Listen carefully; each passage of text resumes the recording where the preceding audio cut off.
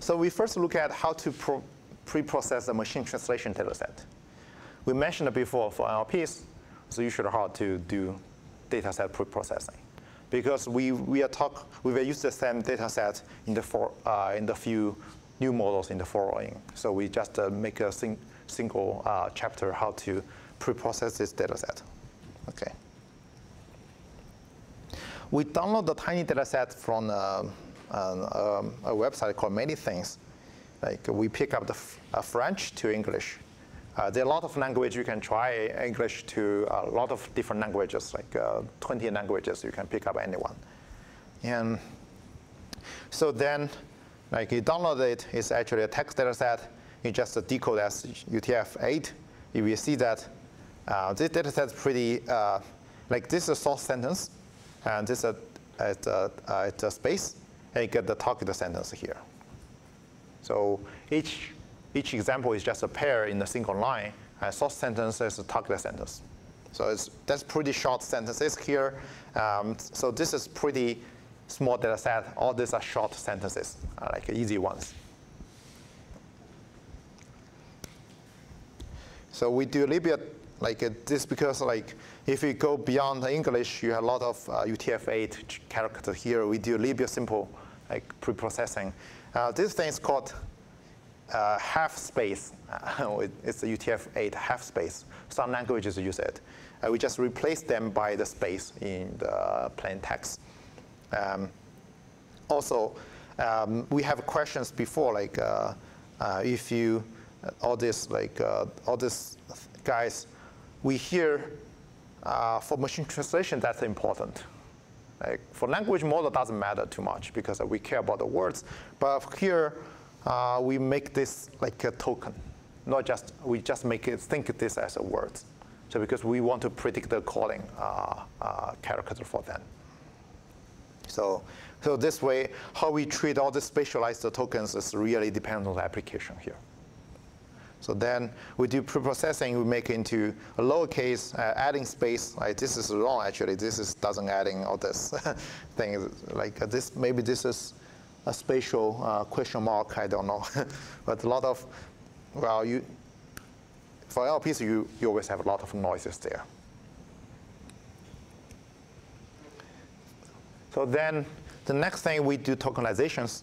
So each words will be a token. Also we have all this specialized things. So so then we put all this as tokens. So you can see that an example contains two pair of lists. The first list is a source language sentence. The second list is the let me see. Okay, so this is the source language pair, and this is the target language pair.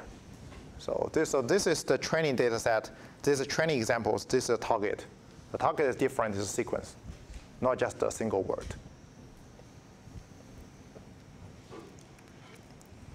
We can see that like this is a histogram of this source language and target language. You can see almost like this is a very short data set.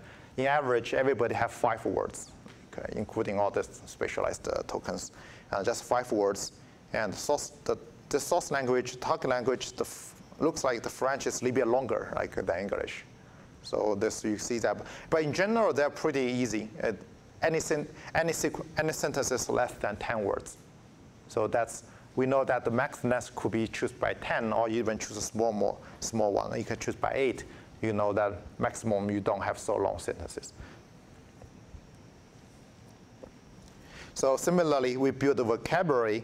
The only difference here is that we need to build the vocabulary for both source data set, the source data set, and also the target data set. It's a pretty tiny model, so the unique words in the English is only by 4,000.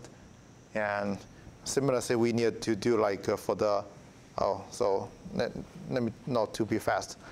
First, build the vocabulary for the source data set is English. Like the minimum frequency we choose by 3. We use specialized token equals 2 means like we need to add all this beginning of sentence, end of sentence specialized tokens. So then also padding, we want to pad. We want to padding all this. Like we pick up a line, give a max length similar to before. If it's larger than the max length, we just drop some words. If less than, we just padding with the padding token here. So if we given the source sentence, we padding then the source sentence only have 2 words, and we padding them with a bunch of zeros at the end to get 10. So that's what we did before.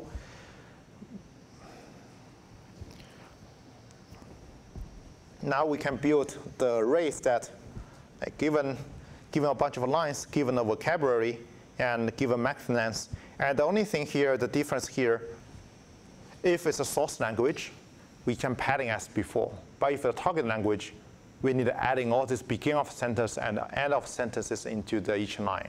So that's the difference, because for decoding, you want to know the beginning of when to start, when to stop. That's because the prediction have different length. We want to have the specialized tokens here. So if it's not a source, like we need adding the beginning of sentence before the line, adding the end of sentence after line. After that, we just padding a bunch of 0 to make it the same length. That's as what we did before. Okay, so this is the only difference we have. And lastly, we compute the valid length. That's another key, like a concept here.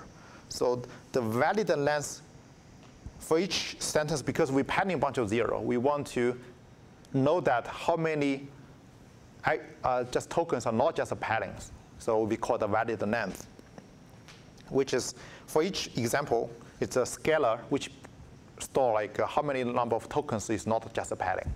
We want to compute the loss function similar as we did before. We don't want to compute loss just to predict the padding token. That is what the valid length looks for. It's a little bit different to what we have is a mask. The mask means like if its length is 100, the mask will be 100 length vector. It's 0, it's 1 means that it's not padding. It's 0 means padding. But we just make it the number of ones in the mask. So we call it just single value called the valid length. Okay. Okay, so finally, loading the data set is also pretty similar as before. The only thing here, like, show that we need to build source vocabulary and a target vocabulary because they are share different words for different languages. Similarly, we have the source arrays, the source valid length, and target arrays, target valid length. So this data set, we have 4 inputs. The source array, which is a bunch of tokens, the valid length, the number of non-padding tokens in each example, the target array, the target valid length, the 4 things here. So, okay, so this is another difference compared to before, like the input data will be a little bit more complicated.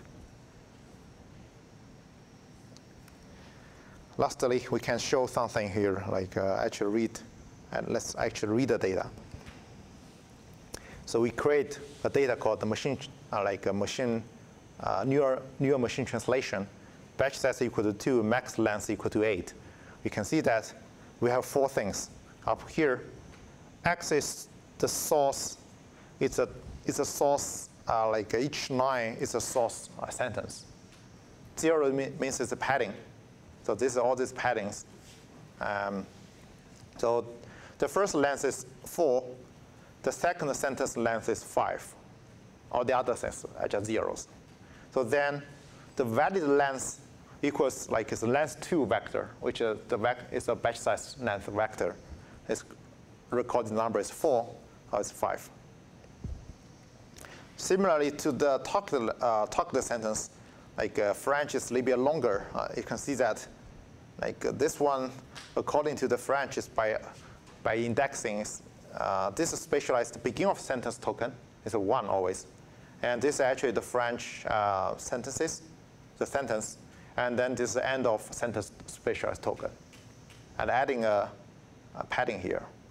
But this one is tricky. It's too long. we even dropped all this padding, dropped all this end of sentence token and all the padding tokens.